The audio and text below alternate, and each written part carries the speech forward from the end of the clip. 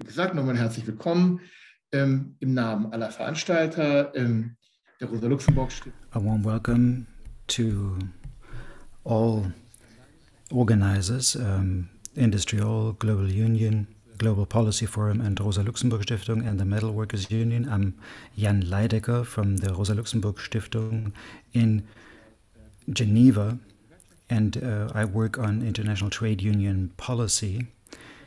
Mainly, I started in September, and I used to work for the Rosa-Luxemburg-Stiftung in Southern Africa, in Johannesburg, based in Johannesburg, and I worked on similar issues.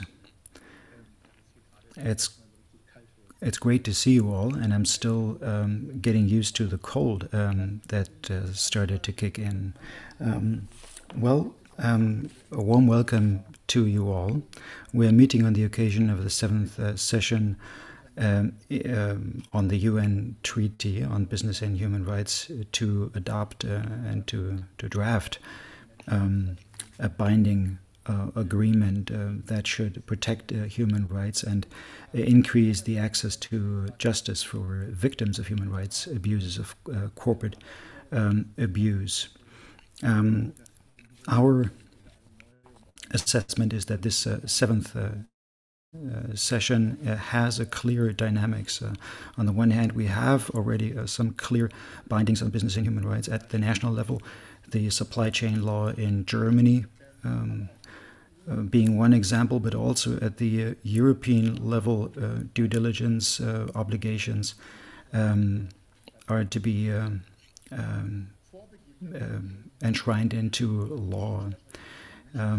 Prior to this session, many UN special rapporteurs and human rights experts have welcomed the adoption of a binding treaty, of a binding agreement. So this the contradiction between national legislation and an international agreement does not exist. The US is taking part for the first time, and they also recognized the importance and the crucial role of legally binding agreements and regulations. However, there are critical voices that question such an agreement or question the draft as it is right now. Of course, we need to act against human rights abuses by corporations. We need more access to justice for the victims, and we know that this will only be possible through international cooperation. So all those who support such a binding agreement, they are also in favor of very broad and very powerful alliances. We know that we need to build those alliances from the perspective of the unions. The unions have an important role to play because they have international networks, and based on their history and their traditional role, they can act as guarantors for social progress on a global level. They are social actors, and they have brought about a lot of progress in the past, and we need their power to exert the social and political pressure to bring about a binding and a very good agreement. Cooperation among the organizations that are present here in this meeting, we have a long-standing cooperation. So we've been working together for a long time, and we work on these topics in specific ways. We've met last year on the occasion of the 6th session, and we met afterwards in various constellations to move our work forward. So I really appreciate that we are able to meet again to make a further step in that direction of a binding agreement that will help to enforce the social and environmental and due diligence regulations that we need. I'm great to that you are with us and that you have accepted our invitation as speakers on the topic and working in these areas. And on that note, I would like to pass the floor to host Mund, who will moderate our session. Thank you, Jan. for that introduction. My name is Horst Mund. I work in the international department of the Metalworkers Union, IG Metall.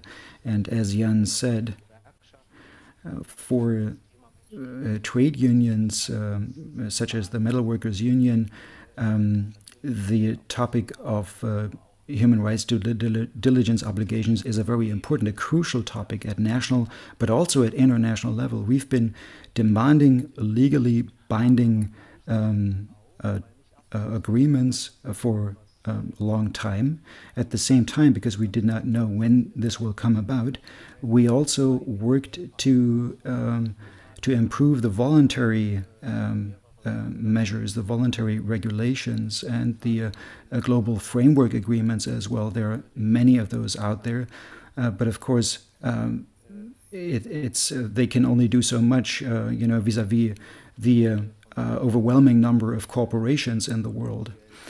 However, they can make a difference for workers as well, a crucial difference. So global framework agreements, we see them as an addition to legally binding agreements. They do not replace them.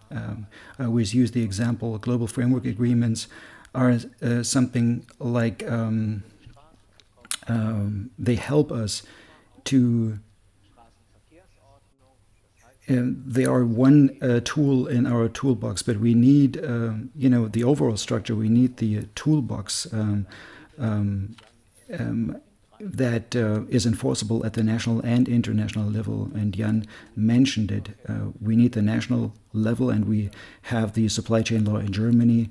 At European level, we are waiting for the draft of a directive that has been announced for the beginning of December. And since 2014, they had a number of sessions on the UN Treaty on Business on Human Rights. The organized civil society, we are part of that as unions, and our federation is of course larger. And we have more agency and more scope of action.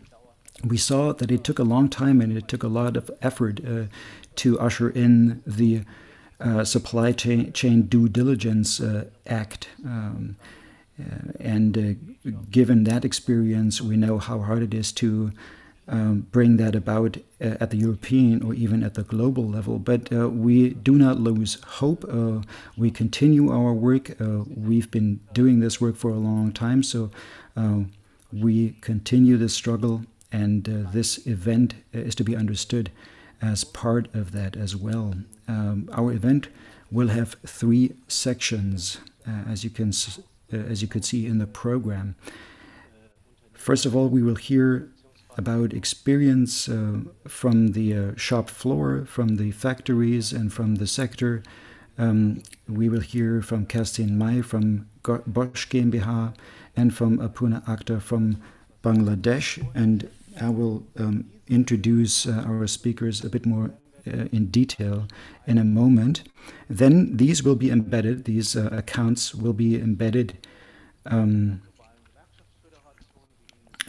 into an account from the ILO and from IndustriALL and Global Union. And in a third part, we will also involve representatives of the German government and other politicians and policymakers. We will hear from Carsten Stender,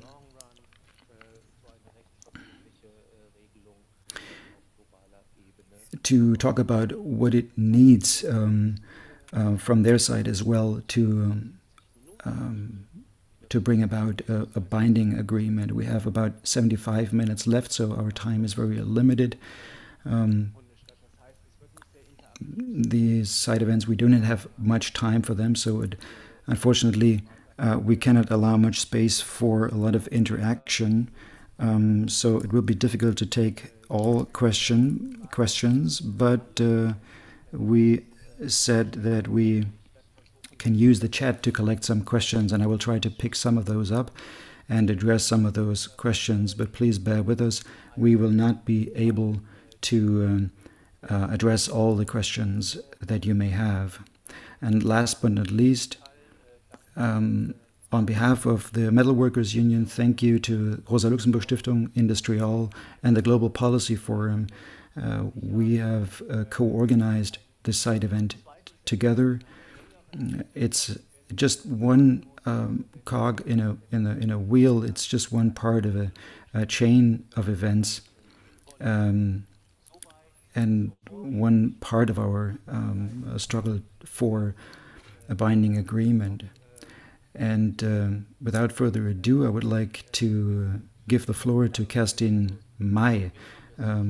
What are we talking about when we talk about the Bosch GmbH? What is your experience with respecting and upholding human rights due diligence obligations in the supply networks? It's not only supply chains, it's actually supply networks. Kerstin May is the head of the company Works Council of the Bosch GmbH and the head of the European Works Council of Bosch. And she is a member also of the board of Bosch. Kerstin, you have the floor.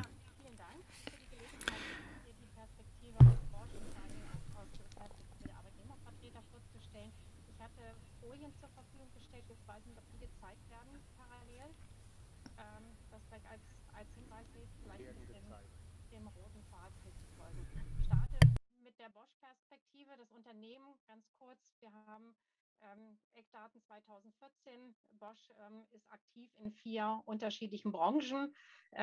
Mobilitätssektor, Gebrauchsgüter, Maschinenbau und im Gebäude- und Energiesektor. Unterteilt sich operativ in 15 Sparten oder Divisionen, die das operative Geschäft führen, eigenes Portfolio haben, eigene Wirtschaftsplanung machen und im gewissen Sinne wie eigene Unternehmen auch gesteuert werden. Es gibt 4 Zentralabteilungen, die als Dienstleistung oder als Governance-Bereiche fungieren und sozusagen die operativen Einheiten unterstützen. Weltweit sind wir rund 390.000 Beschäftigte und davon rund 50% in Europa. Der Europäische Betriebsrat existiert seit 1998. Wir haben 24 Länder in der Vertretung. Und davon sind 3 Gastländer, Schweiz, Türkei und jetzt seit dem letzten Jahr auch Serbien mit dabei. Unser globales Rahmenabkommen nennt sich Grundsätze der sozialen Verantwortung bei Bosch und existiert seit 2004. Da sind wir bei der Einführung schon, zweite Seite. Und da wären wir bei den, sage ich mal, wie gehen wir heute mit den Themen um?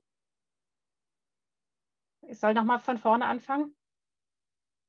Nee, die englische Übersetzung. Ich habe gerade einen Chat.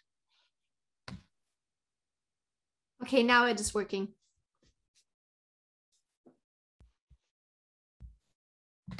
Okay, so the third. Okay, so next slide. How do we deal with social responsibility today? So we have 2 tiers. Internally, Bosch has committed to tier 1, which means that it obliges the suppliers to contract the same rules to the next level. And then we also have an audit system, which is also used. It's a product side that is audited, but also global framework conditions and environmental conditions that we audit. This is especially important when it comes to new contractors and new contracts with new suppliers. And in the European Works Council, we are the responsive committee, which is actually supervising that the suppliers and subcontractors fulfill the obligations. And we are also responsible to monitor if there are infringements, if they don't fulfill the social responsibility. And we also address the central departments to get an official statement in case we get information about unsocial or unfair circumstances. So our focus is on a tier 1 level. However, we also oblige, as I just said, the suppliers to apply the same rules to their respective next level. So just to give you an overview on the scope, we have around 25,000 tier 1 suppliers on a global level. So it's a big number, and you can imagine that it's a lot. So we have to say or admit that it's kind of a reactive system. So we react whenever we gain knowledge about it. So if we, for example, gain knowledge about bad situations, bad working situations, bad working conditions, we try to contact the local management that is in contact with the suppliers. Typical examples that I can give you, if, for example, employees try to organize within a union, we have been having 3 cases in Turkey that have been kind of comprehensive. So we try to actually come to the point where we can have collective agreements. And then there's always the situation that the management of suppliers does not agree with these internal mechanisms, and they try to hinder the whole process.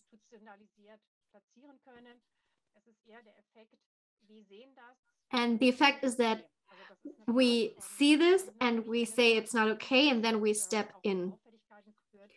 So we try to supervise it, and if the situation gets worse, Bosch can also sanction their supplies. However, it's a matter of a private economy, so there are always limits. And we can only be or act on site whenever we gain knowledge about it. So we really depend on our international network and our colleagues. Let me give you an example of the Uyghur population in China. So Bosch was accused of being part of this system of injustice.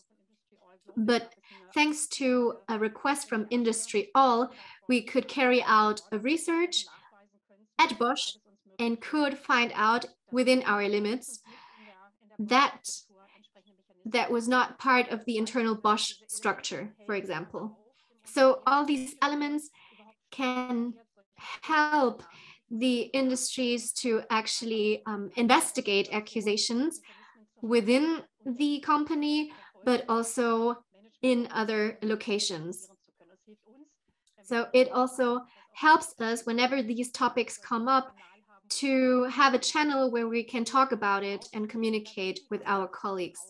This does not only apply to the supplier network, but it holds true for all the Bosch sites in Europe and worldwide. So whenever we gain knowledge about problems, we use the same mechanism, and we try to discuss and address these problems and, of course, try to eliminate them. So what's next? What can we expect?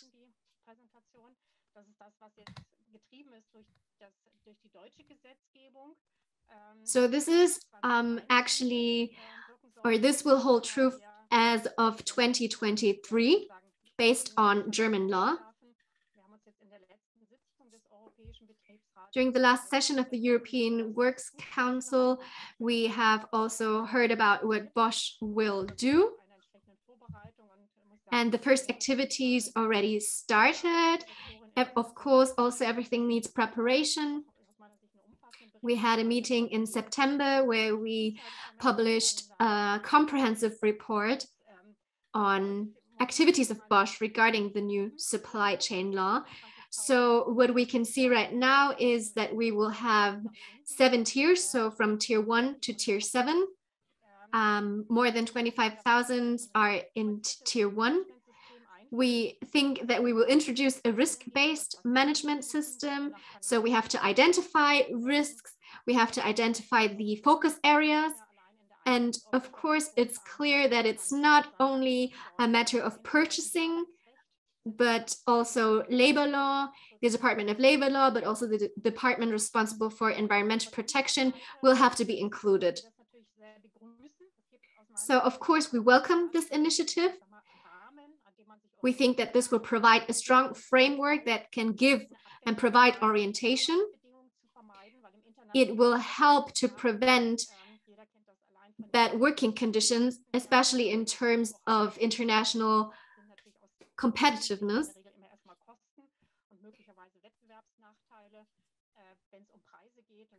And when it comes to prices, for example, you know that there's international pressure. And still we have to make sure that the working conditions are good and the conditions are fair. So these frameworks help to provide a legal frame. And this is why I also support my colleague's statement, what Horst Mund said. We still need these global framework agreements, because it's not the case in all locations that people actually try to make use of legal remedies. Sometimes they still need support, extra support from their company, but also from unions. And this is where we step into the game. We still want to help. We're still necessary in order to help employees. And these things can exist in all states, also in Germany, if there's a lot of pressure on your job. So I think this will be a dual system in the future. And of course, we also have to see how everything evolves and develops. And I think that social issues are very important, but I also think it's a good thing that in the environment is taken into account, because this will influence the working conditions. Okay, Kerstin, so I would like to ask you to come to an end, but thank you for this complex presentation. Thank you so much. I know that there are many questions. I also see in the chat that there have also been questions that were posted, but as we have a limited amount of time, I would like to ask Kalpona Akhter to speak. She's the president of the Bangladesh Garment and Industrial Workers Federation, and she's also the founder for the Center of Worker Solidarity in Bangladesh. So Bangladesh is one of the countries where the textile and garment industry is really central, and it has been a hotspot for textile and garment industry for many decades. We all remember the tragedy of Rana Plaza in 2013 when the factory collapsed. It has gained international knowledge. We know that the labor and also the human rights situation for the people that produce these textile and garments is very bad.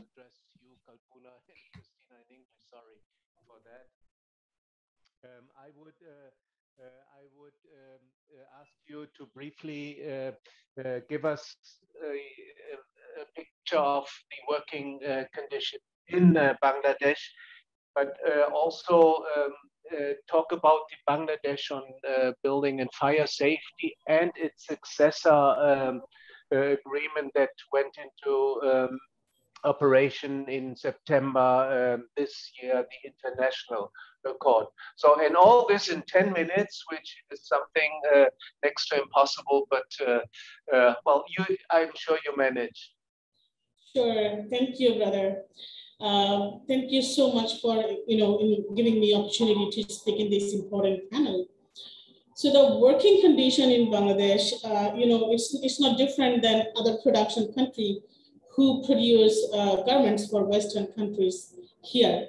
So we have 4 million workers, whom majority are women, making clothes for Western countries, with a poor wages, long shifting hour, with retaliation when we try to organize, but our workers brave enough to also fight back. So when we defeated being organizing, we also fight back and organize. and raise our voice and ask for our demands. So at this moment, the pandemic really made situation drier in our countries. Like last year, in the beginning of pandemic, over 300,000 workers lost their job, whom majority was women worker, and they went back home with empty hand while they have given years in the industry to make it profit. But the brands, retailers, and the manufacturers did not hold their back when it was crucial to help them and giving them an economic support. So in these days, the situation is little better because due to Delta variant in India has been puzzled, so many orders are coming to Bangladesh.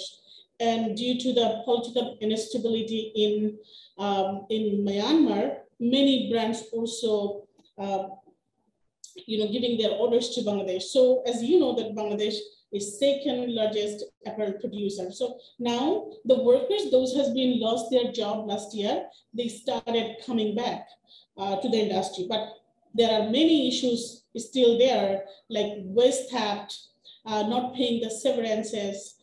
There is the issue of gender-based violence. Those we are facing in here, but unions are dealing with that. We feel that together we'll be strong and we'll be defeated these problems. So another piece that that everyone knows about Bangladesh is because of Rana Plaza, and that comes safety. So the safety, the factory building safety was vulnerable even 8 years ago. We had to experience over 100 workers dies in a factory fire or collapses. It was that common. But the globe, the people around the world only wake up when we lost 1,138 workers at Rana Plaza collapse. But that wasn't the first one. There was many more collapse and many more, fire accident. But due to the corporate approach, the things never has been changed. But now we can say that our workers majority of our workers are working in a safe working places. And that phenomenal change has done by the Accord on Bangladesh Fire and Building Safety, which has been signed between Global Union and with the brands and retailers in back 2013. And the change was able to make because it was legally binding agreement. It has given a scope for workers to join in the inspections, went to workers with a follow-up report. So the workers has been included in every process.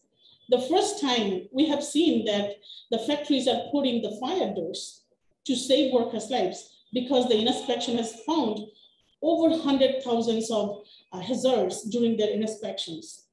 So when I said that we had to experience over 100 workers dying in a factory fire and collapses, in 2016, after 3 years of Accord work, the death toll was 0. So it is that difference has been made. Again, I wanted to repeat this, the difference made because the legally binding agreement, the brands knew that if they do not abide by the clauses, then there is a consequences, which they never had in their code of conduct or corporate social responsibility. And in September, we were able to bring this accord in an international level. After months of fight, our global unions has been done, all the affiliates, we have been done together globally and asking these brands that the progress that has been made in Bangladesh that need to be protected. And this should be taken to other countries as well, where we are losing our brothers and sisters in a factory fire or collapses. So with that demand, our global union really has been done an amazing job along with other allies. Now Accord is signed by 146 brands and it's an international agreement now.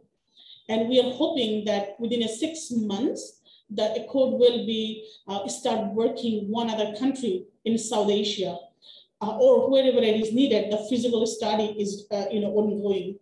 And it is a 26 months agreement for now, which has amazing elements, and there is a possibility that human rights due diligence can be included. It's not a mandatory now for this moment, but if everyone agrees, that can be mandatory as well. So I cannot stop paraphrasing that how important is a code for the country like Bangladesh, where safety is vulnerable, the country like Pakistan, or country like in other production country. So I just wanted to say that self-regulatory corporate approaches never helped. We found those are always empty promises. So if we wanted to make changes, we need a binding agreement in every level. And in these, these accord, it's not only just look for building, fire, and structural, it will be look for health and safety as a whole. So it's way improved. So I will be asking the brands who didn't sign yet, they should be signed. And wherever we are talking about agreement, let's do it binding. The union, we support a binding agreement. Over to you, Brother Horst. And if there is any question, I'll be happy to respond later. Thank you. Thank you very much, Sister Kalpuna. You did great in respecting the time. So thank you for that. I'm switching briefly to German. Aus dem Chat sehe ich eine Frage jetzt schon an Kerstin May, die ich kurz reinbringen würde, nämlich ist die Unterdrückung von Gewerkschaften und oppression Mitgliedern ein Kriterium, um den Vertrag mit dem entsprechenden Zulieferer zu conclude contracts, to terminate contracts with respective suppliers that have been found to commit abuse. That question was to Kerstin May.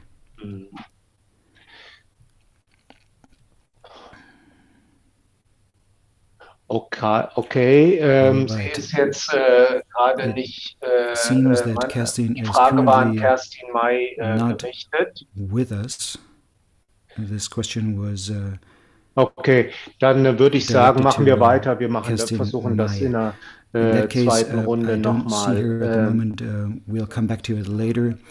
I'd like to introduce Christina Hallgos-Clausen. She's the Director of the Textile and Garment Industry section of IndustriALL Global Union. You have been at the forefront of fighting for better working conditions in the global garment industry. You have been instrumental in implementing the Bangladesh Accord. You are the trade union representative on the board of the Ready-Made Garment Sustainability Council, and you may wish to briefly talk about that as well. So, Bangladesh Accord, what is the experience that IndustriALL has made with it? What would you say is necessary to have to have a legally binding, a fully legally binding instrument at the global level? Thanks, Horst, and guten Tag zum alle. That's my only German for today. Though I do speak a little bit of German, I'll do my presentation and intervention in English. So yes, as Kalpona mentioned, the Bangladesh Accord for Building and Fire Safety has been quite instrumental in fixing the system in Bangladesh, the buildings.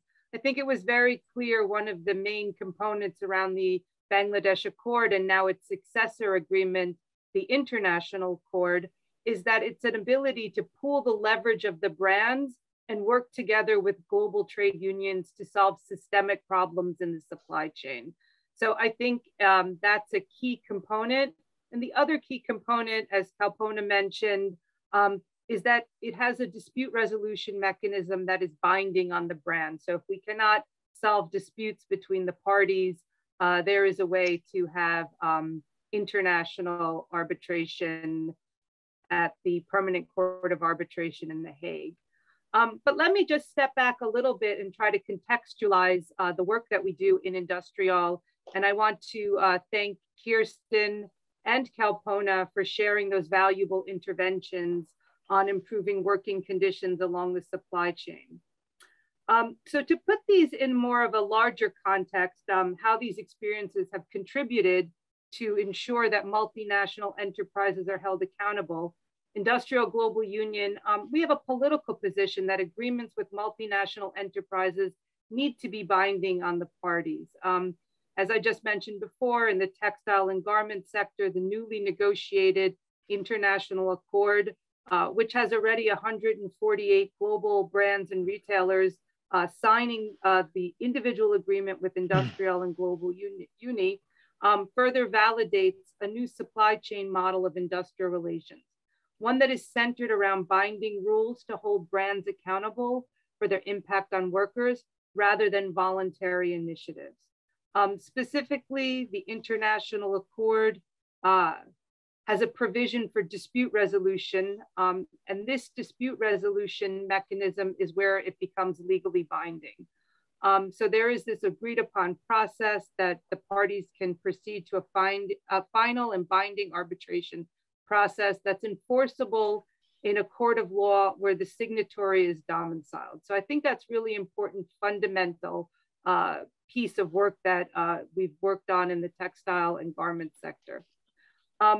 This is a real departure from the failed auditing models in that it really provides access to remedy. I mean, I think that's one of the key components of the work that's been done under the accord and now the future international accord, is that there's a way for workers to find remedy. It's clearly a move towards a model of supply chain industrial relations with trade unions monitoring compliance and holding multinational enterprises accountable. Further, in IndustriALL's recent Global Congress, affiliates unanimously decided to introduce binding conflict resolution as a new element in our further work and development around global framework agreements. Despite all these efforts, I'd like to add that with global framework agreements and sectoral agreements such as the Bangladesh Accord and now the International Accord, there is a weakness in this system that I think can only be changed with a UN binding treaty on business and human rights. And that's the sense that only companies who want to engage in this process do so, right? So it's almost building a two-tiered system where some workers have more protection. If you look at Bangladesh, for example, factories that were covered under the accord model have clearly safer working conditions than factories of brands who might not have signed the accord and are not under this safety inspection. So it is worrisome that in the supply chain work, that there's an ability for some global brands who don't want to fulfill their human rights due diligence can get a pass. They're under the radar. So the playing field isn't level. So I really feel that this is something there's a weakness on, even though we've done great work in trade unions through their solidarity and campaigning and negotiating these agreements and working them out between, in a tripartite fashion between brands, industry, and unions. There's still companies that, are in the sector all across the globe that just sort of fly under the radar, and they're getting benefits actually from work that other companies are doing. So this is really where we see, and I know we're going to talk about, you're going to have other speakers, so I will conclude my remarks here, but this is really where we see a UN treaty on business and human rights. It's needed to create that level playing field. And let me turn it back over to you, Horst, because just on time, and we have some really good speakers coming after. Thank you. Thank you very much, Christina. I would now ask Verena Schmidt to come in.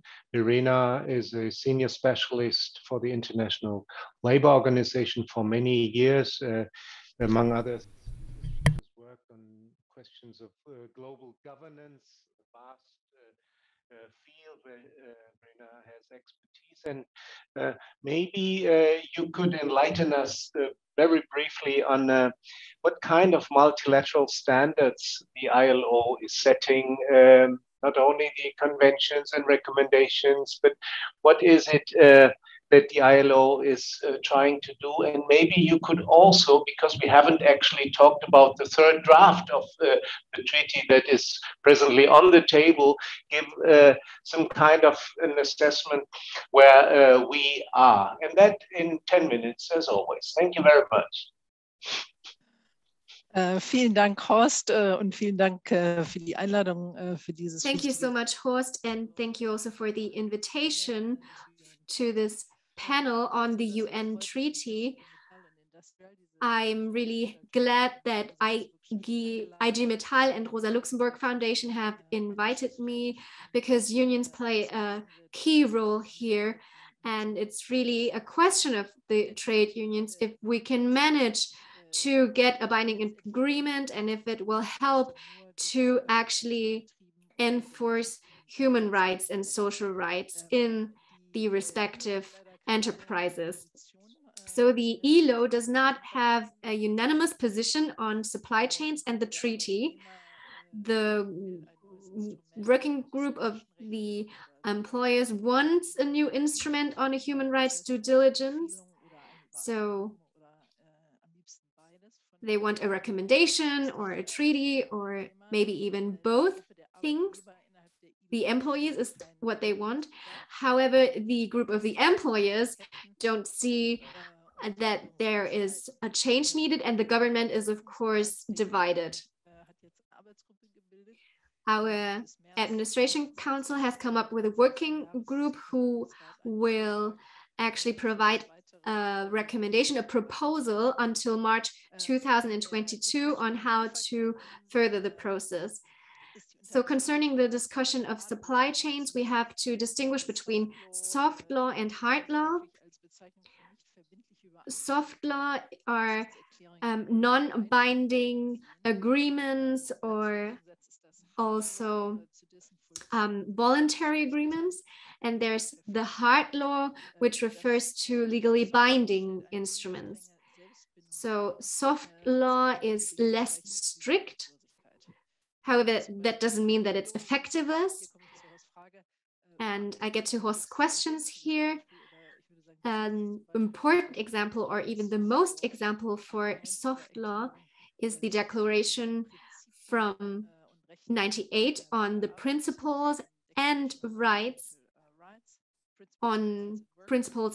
of works that all ILO member states signed, and the member states who signed it obliges them to actually imply these regulations. So this was a landmark decision.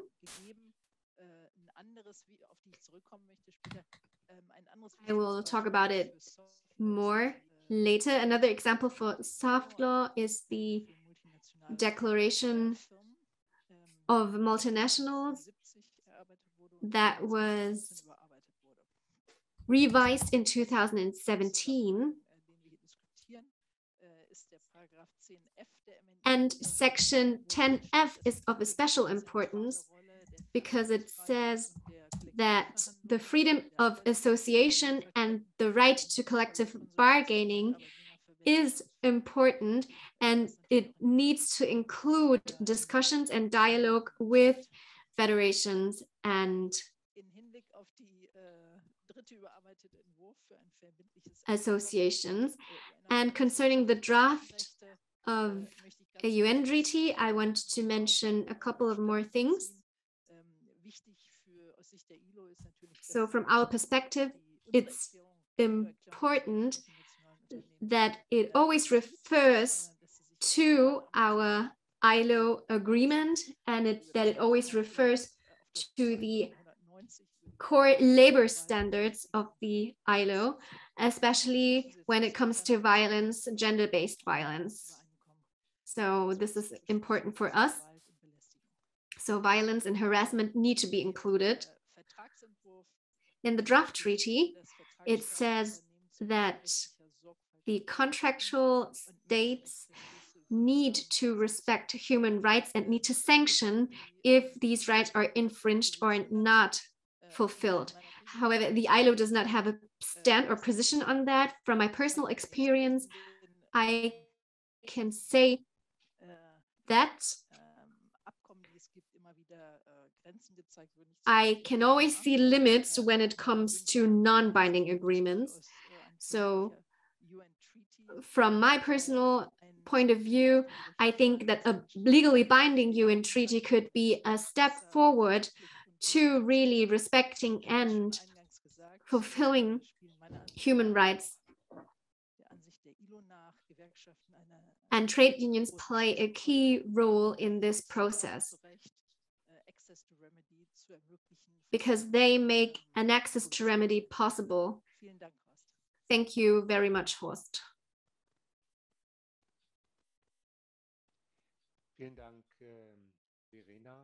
Thank you, Verena.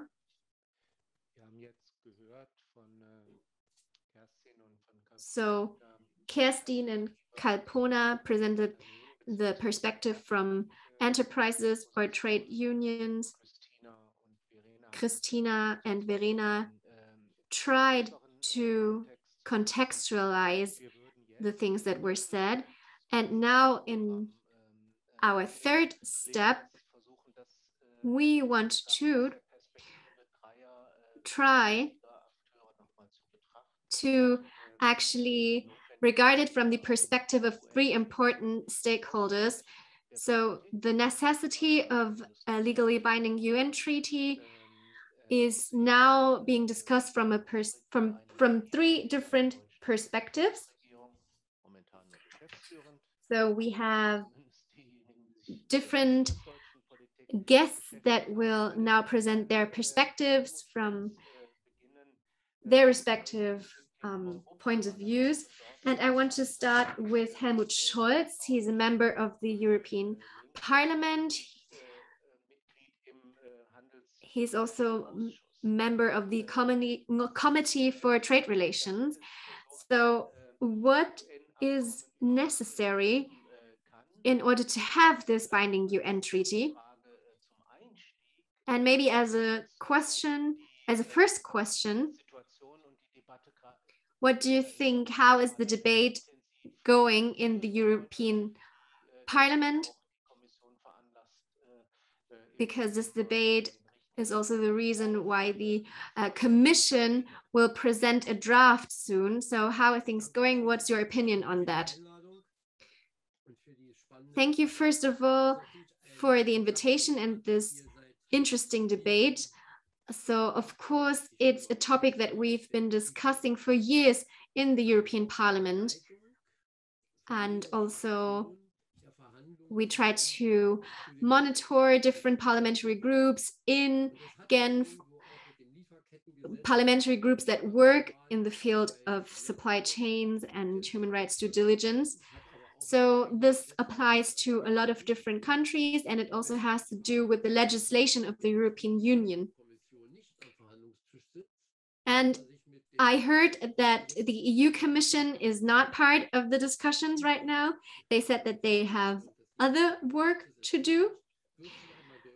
And I think this shows us very clearly that these two processes are strictly or very closely related. So what's necessary? We need a political will. We need the political will of the legislators, of the governments, of all member states,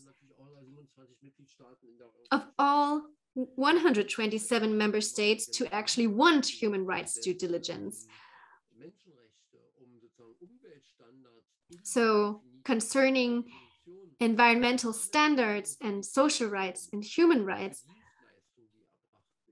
all of these things need to be included in the treaty. And there needs to be a voluntary political will to actually want to imply these things.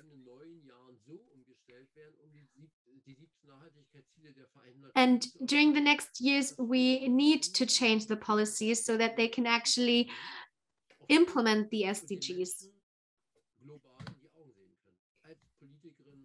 So as politicians and as decision makers, we really have to make sure that we advance. So one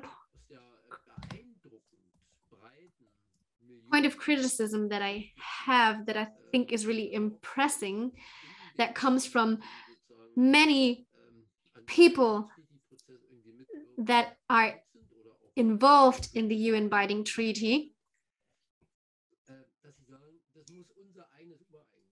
So they all say that there needs to be a political will. We need to actually push the governments and states into this direction. So I think this is also an aspect of democracy. However, we have not reached the point yet where employees that work in the factories actually count as much. Their voices aren't visible enough yet. So employees are not involved enough in the decision-making processes within an enterprise. So we need to think or go one step further. That's why I'm also thankful for this seminar. We need to get to the point where the states act according to the things that they've promised. They promise all of these things in the governments, in the summits, in the media. So there is a lot of media coverage, and we speak a lot about the things that are necessary for a change. And the ministries, the politicians, they always talk about it as well. However, it's our responsibility that we continue to exercise pressure on the governments and politicians. We have to stick to supervising, monitoring the UN treaty process, and we have to focus on the EU Commission, and we must push them to negotiate, because we can't allow them to actually step out of the process or actually only talk a lot but don't act. So what we must do is act in a democratic manner. We need a lot of pressure from or on behalf of the trade unions. We need more trade union struggles, and our goal has to be influencing and exercising, putting pressure on the governments and states. We need to put pressure on economic associations.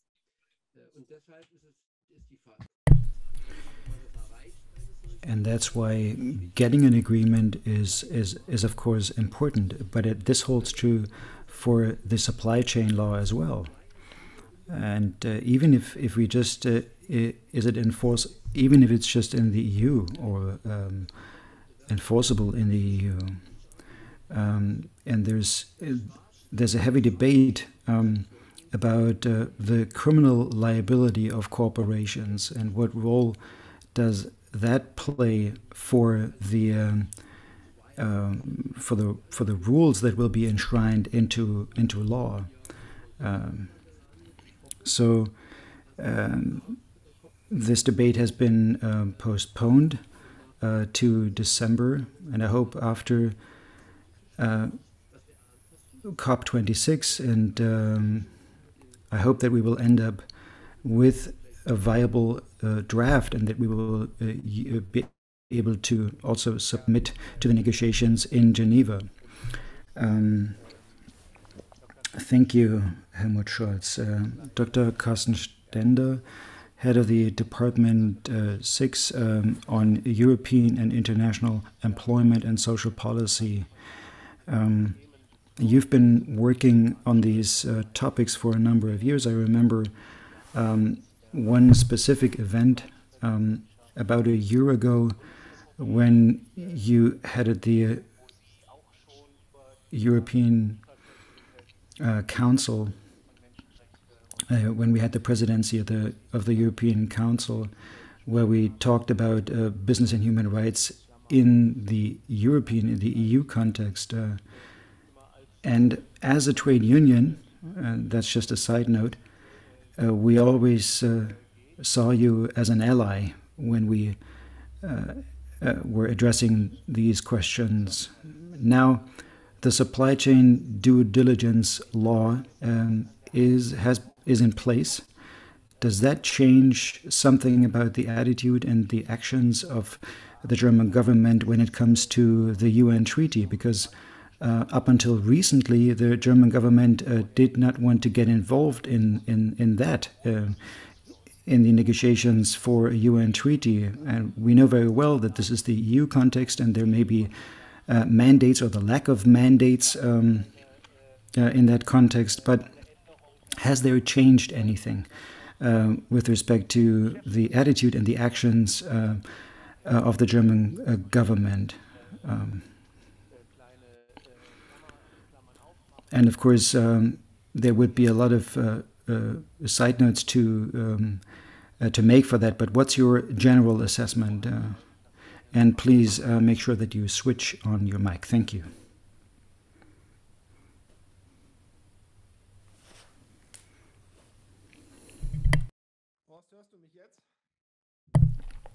Can you hear me now? Yes, thank you. Thank you for that question.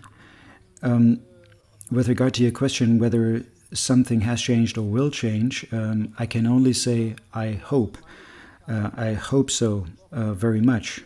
You talked about my situation. I speak on behalf of a German government that has limited powers at the moment, and when it comes to the question of a binding treaty, was very hesitant in the past to come to an agreement. And that is related to what Verena told us about the ILO,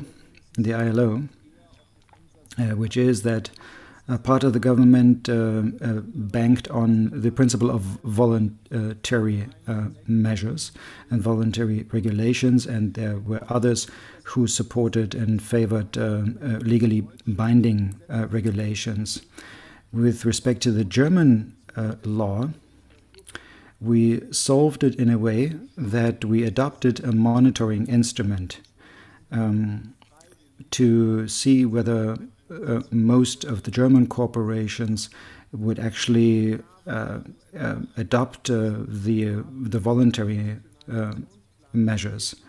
And we have a national action plan to enforce the UNGP, and based on that, we were able to adopt a German law. We are still in the coalition negotiations, so we do not have an operating German government yet, but I can only share with you my view and my expectations from the perspective of the Federal Ministry for Labor and Social Affairs, and also as a member of the trade union. And based on that, or from that perspective, we now need to move away from voluntary instruments, but we need to have and bring about and put all our efforts into a legally binding treaty at all levels, at national level, at EU level, and on international level. With John Ruggie and the UNGP, we have to recognize that if we water down the draft as in the negotiations from the original draft, if that draft is being diluted, it will be much harder to gain international acceptance for that, because the UNGP are very well-founded and a working concept and very good as an instrument, but the EU governments and other governments have already started working with the UNGP and have enshrined their management and process procedural standards into national law. The question whether an international agreement for EU countries will be they will be able to ratify that. That will depend mostly on whether the concept is in line with European and national EU and national legislation. And these are concepts that are associated with the UNGP. So my hope is that the process in Geneva will move us towards a concretization and towards a state where the UNGP will be legally binding, will be made legally binding. There has been criticism voiced vis-à-vis the against the EU position.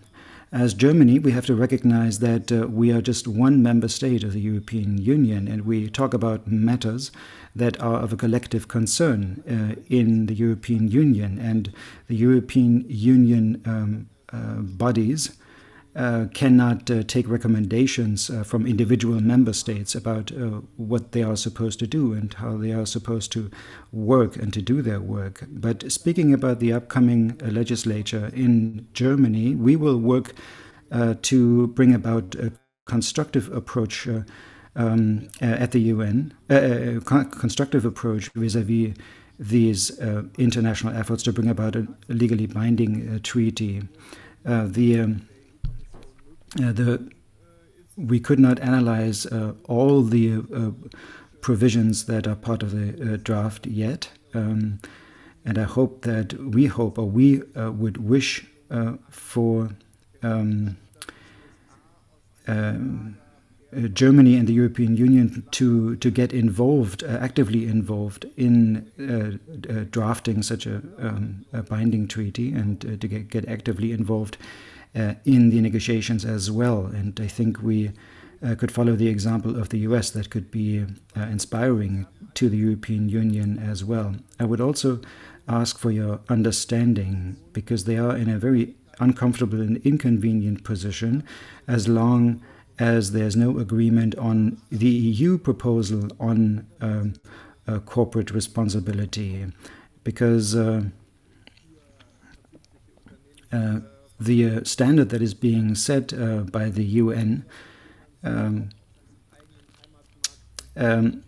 we can only live up to that if we have the same standards and if we live up to the same standards at the European Union level. So I think we will have negotiations, and we will have to convene at the 8th of December. We need to bring about a legally binding a proposal for a legally binding treaty at EU level, and that will resolve then the issue of the position of the European Union within the UN negotiations. Let me also say that we are a couple of weeks away from the EU presidency, and responsibility and accountability in supply chains is part of the agenda at the G7, and we will see, that's the presidency of the G7, and we will bring it up in the discussions there. And we think that also with respect to this topic, the G7 should speak with one voice and should come to an agreement. Thank you. Thank you very much. And also thank you for pointing out the G7 presidency. I saw that Helmut wanted to come in. I think you wanted to respond directly to that. So I'll give you the floor before we move on to Wolfgang Lemp. Thank you for giving me that opportunity. I'd like to thank you, Carsten Stender, for this very clear positioning. I can understand and I can relate to that. I know what is happening at the Council and the European Commission, and that you are in a difficult position as a European Commission. The problem, however, is that, or the issue, we've been pointing out for a very long time, the Council has to give the mandate to the Commission or to the EAS as the body that is part of the negotiations in Geneva. So we cannot simply point fingers at the others and say we are not responsible, the others are. That will not help. With the presidency of the G7 and the new government, we will have to be at the forefront of the struggle for a legally binding UN treaty. Friends of the Earth Europe and many other international NGOs and actors, they have very clear demands. Submit a recommendation to the Council to agree a common position and abstain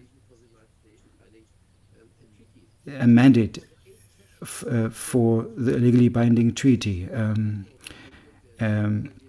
by the 8th session. That is the minimum, because it will take another year. We will lose another year. Social Democrats, the Greens, the Liberals, and the left in the European Parliament, we hope that we can move together and make efforts to move into that direction together. So translating, you have also a responsibility and a role to play when it comes to translating the EU legislation, international law as well. Thank you for this comment. I would like to pass the floor to Wolfgang Lemp. He is member of the Metalworkers Union, of the board of the Metalworkers Union, IG Metall, and was in charge of the transnational work. Wolfgang, maybe you can speak a bit on the German law. How do you assess the supply chain due diligence law?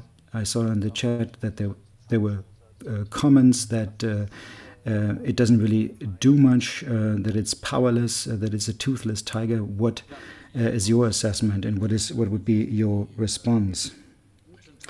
Thank you.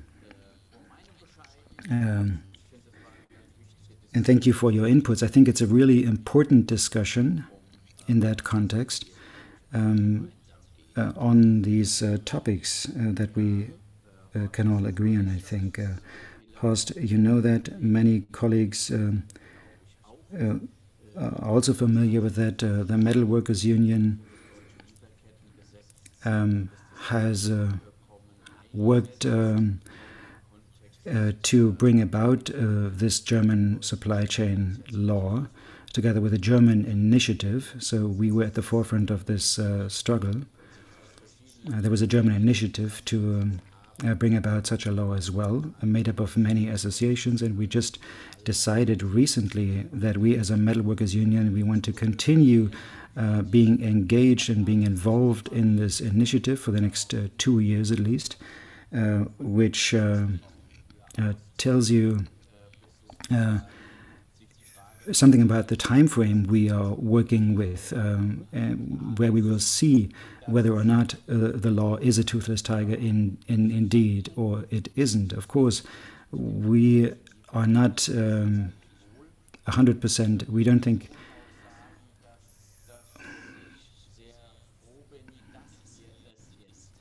we are not. We don't agree with everything, and we are not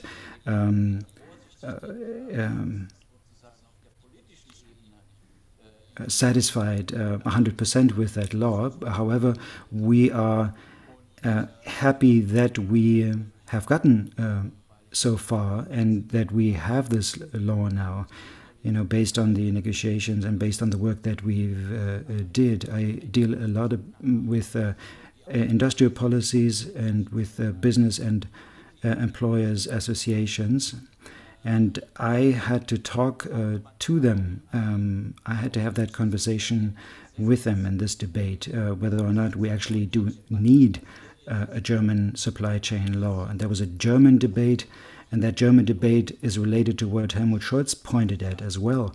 because we point fingers and we try to say that we are not responsible in Germany and blame Europe and say that Europe does not live up to its responsibility. So it is a good thing to have this German supply chain law. And I also wanted to say that apart from this this criticism or this defensive attitude from the associations, and there are companies, and Bosch is among them, BMW, VW, Volkswagen, and other car companies, Schaeffler, Siemens, or Conti are among them as well. These corporations, and they are major corporations in Germany, they all were in favor of and supported a supply chain law. We have to recognize that as well at the shop floor level, at the company level, and at the corporate level, they recognize that this is necessary. So this initiative of the works councils from these corporations and companies is really crucial and decisive. Also with respect to what we expect from the EU regulation, the EU directive. What are my expectations? Well, my expectations, let me put it this way. We hope that we can have stronger regulations at EU level than we currently have at the German level. That is what has been. That was the message from the EU, that they do not discount that possibility to have stronger regulations at EU level. So, a stronger regulation in our sense, and that would be helpful also for our national debate in Germany that we do have at the moment. And after now it has died down a little bit, this debate, because it has been adopted, but once it enters into force, I think this debate will flare up again. I think we can be, that's very obvious. As German unions with IndustriALL Global Union and the European Trade Union Federation, we can prepare for that.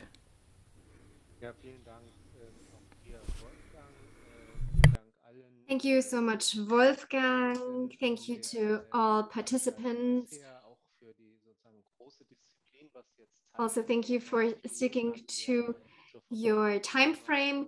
We had 90 minutes and now we have 15 minutes left. There are some questions in the chat and I will start with one thing that was posted. So you can't click on all links that were posted. So I would like to ask the organizers of this event to save all links so that all the participants can actually message the organizers and ask for the links after this session. I want to get back to my first question, the question that was addressed to Kerstin May. So within the Bosch Global Framework Agreement, would it be a reason to cancel contracts with suppliers if the supplier oppresses union actions, or if it suppresses employees that try to organize in a union?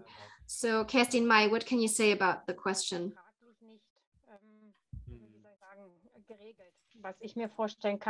So it's not part of the contractual agreement. However, we have not experienced the situation. However, the first thing is always to eliminate weaknesses. So whether it's a social problem or a technological problem, it's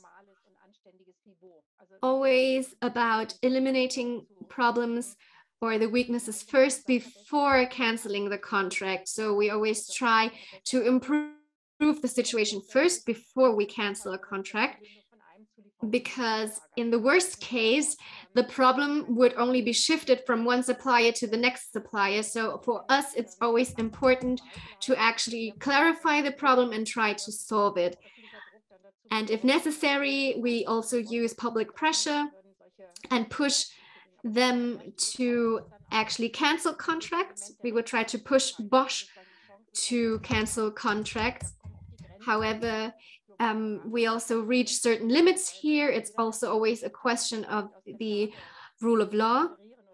Sometimes we try to facilitate conflicts when we're in another country, and then it's also complicated because there are different laws, there are different cultures. It's not always possible to decide what's good and bad, what's correct and what's not. And we only have to look at Europe if we have complaints on a European level. It's also not always possible to understand, to fully understand what the problem is about. So we always try to solve the problems first before we cancel contracts. And Bosch itself also obliges itself to stick and commit to these regulations. That's why this is the way forward. Okay, thank you for the explanation. I have a comment here, a rather general comment that was posted in the chat. It refers to the ILO and the different employee groups.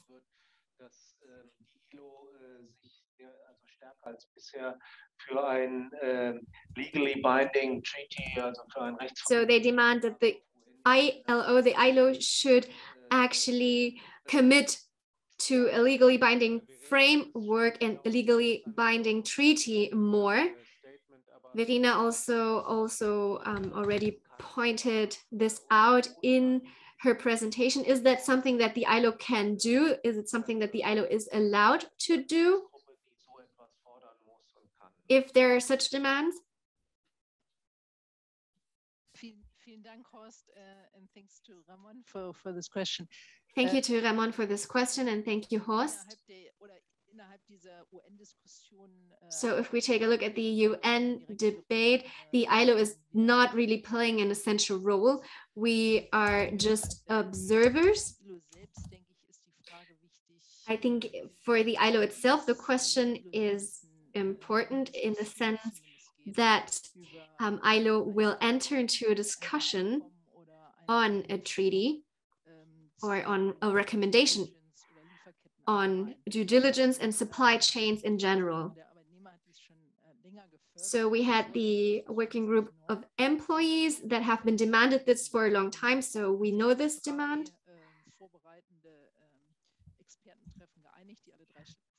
And we also had 3 experts meetings concerning this topic. The last meeting was about the question whether or not to have a standard. However, the employers stopped this discussion. They didn't want to discuss the resolution further, so it's really not a good starting point. We hope that we will find a compromise within this working group that will also be adopted by the Administrative Council.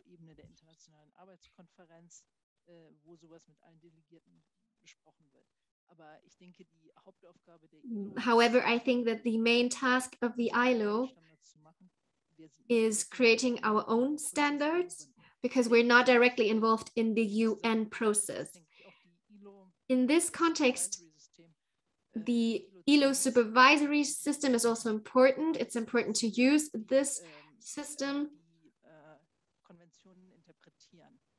because this can help to interpret conventions, because often it's referred to the ILO core labor standards.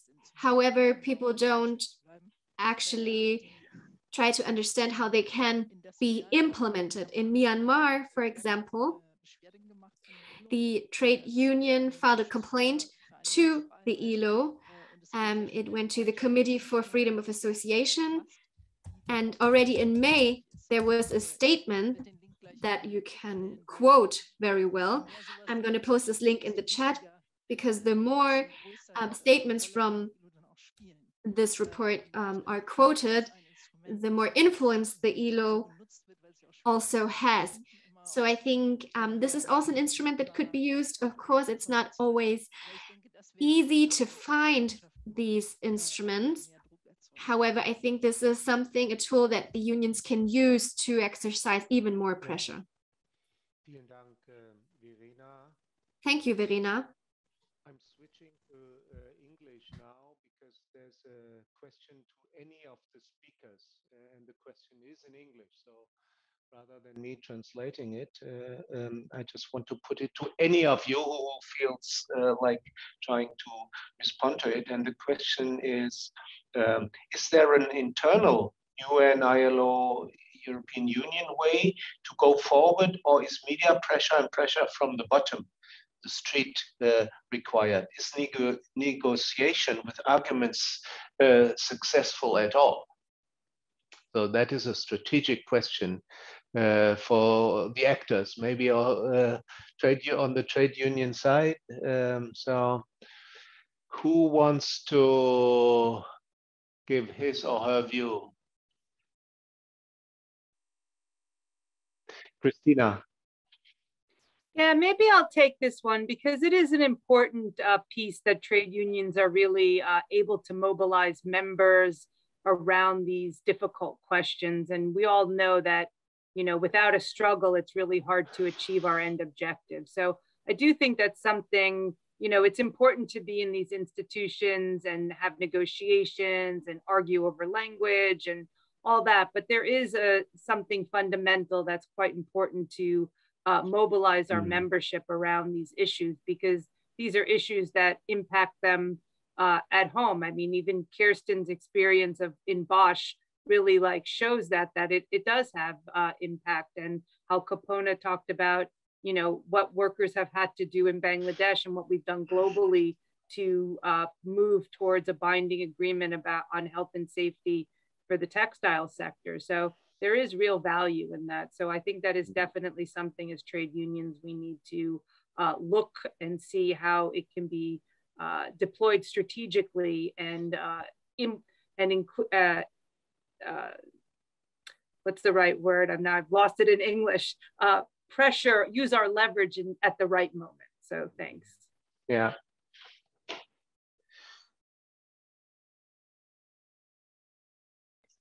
So I was muted myself. So thank you very much, Christina.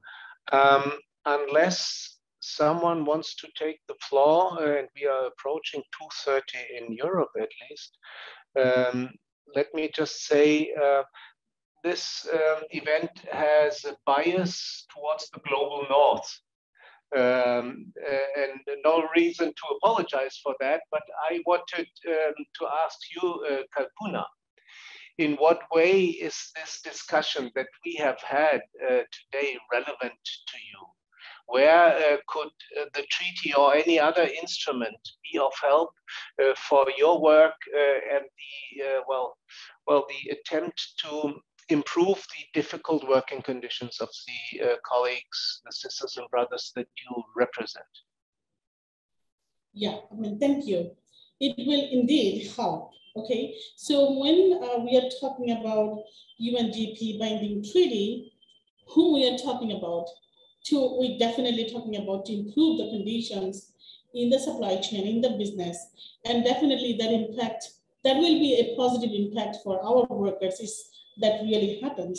So my take on we have been talking about this here, not in a bigger, larger scale, but in a smaller scale, we have been discussing, and we are also trying to speak to our government that what is our national action plan regarding business and human rights principles.